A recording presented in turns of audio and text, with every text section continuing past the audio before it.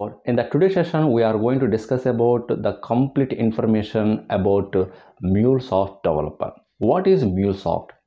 Okay, and what are the technical skills are required to become a MuleSoft developer, and what is the future scope of or career growth of MuleSoft developer, and what is the average salary for MuleSoft developer in India. So we will discuss all these things in this video. So watch it till the end of video. So without wasting our time, let us start the main topic. So what is MuleSoft? MuleSoft is a integration platform to connect applications or APIs. API means application programming interface on the premises or through cloud computing environment. So this MuleSoft is a lightweight Java based enterprise service bus which allows the programmers or developers to connect different applications together over a bus like infrastructure. With the help of ESB architecture, we can connect different applications through a communication bus and enable them to communicate without depending on each other. MuleSoft provides different tools and services like API Designer, API Analytics, Mule ESB, Anypoint Studio. There are many more tools and services provided by MuleSoft. Now let's talk about what are the technical skills are required to become a MuleSoft developer. Okay, first of all, basic understanding of any scripting or programming language is enough. So you should not have strong programming skills to become a MuleSoft developer.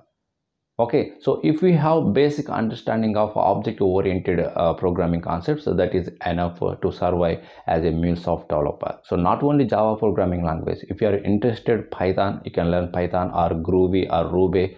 Okay, whatever programming language you can learn easy. But I highly recommend you, most of the software companies are preferable Java programming language only. And also you should have strong experience on data formatting skills like XML, JSON, okay, CSV, etc. And you should have real-time experience on, and you should have strong real-time experience on integration technologies like REST and so. And also you must have strong experience on DataWave.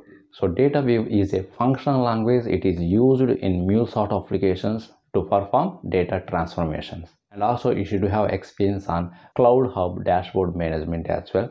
And also it is good to have how to create and manage CI/CD pipelines like Jenkins. And also you should have experience on Maven plugins and Bamboo, etc. It is completely based on the project. The company will expect these skills from the candidate.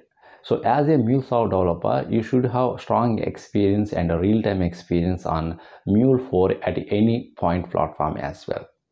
Okay, so these are the mandatory skills required to become a MuleSoft developer.